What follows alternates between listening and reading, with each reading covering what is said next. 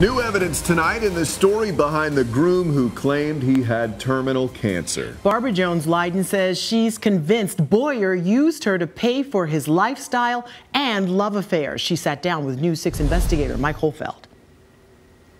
You thought you'd found your soulmate?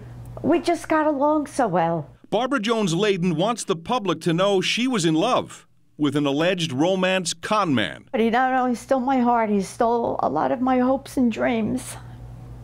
Besides the money. The money?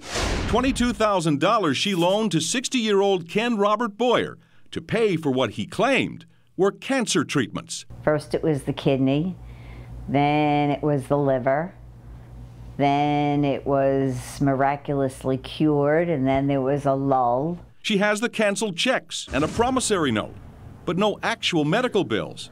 Now she's filed a lawsuit to get all that money back. So the illness was an act, or was it real? I don't, to this day, still don't know. Will you give her a promise?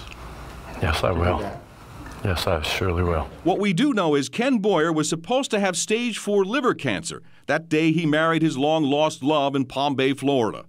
The story and his will to live became an internet sensation. It's tough for me to have to accept this, but I have. I'm ready.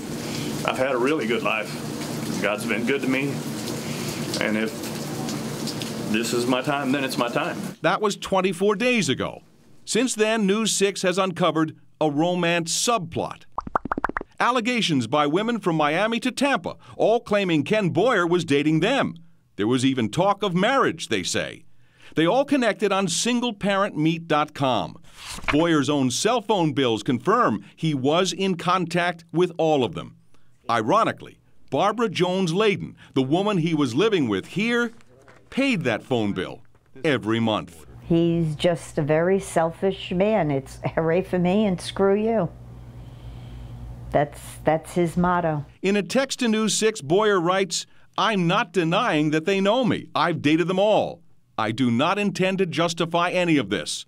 Why should I?" Did he con you? In hindsight, yeah. News 6 has confirmed Ken Boyer and his wife, Michelle Kimbrell, are now living in Farmington, Missouri, on land Boyer owns.